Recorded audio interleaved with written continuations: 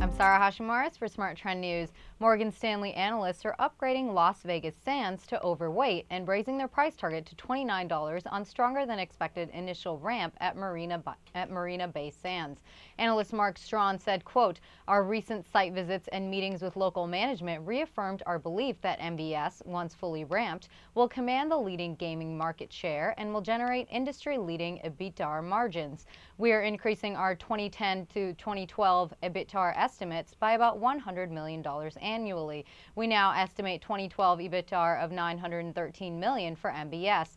On our new consolidated forecast, Las Vegas Sands trades at 9.4 times 2012 EBITDA, a 1.0 point discount to the large cap gaming average. The bank sees fiscal 2010 EPS of 55 cents versus consensus estimates of 35 cents per share, and fiscal 2011 EPS of 91 cents versus consensus estimates of 72 cents per share.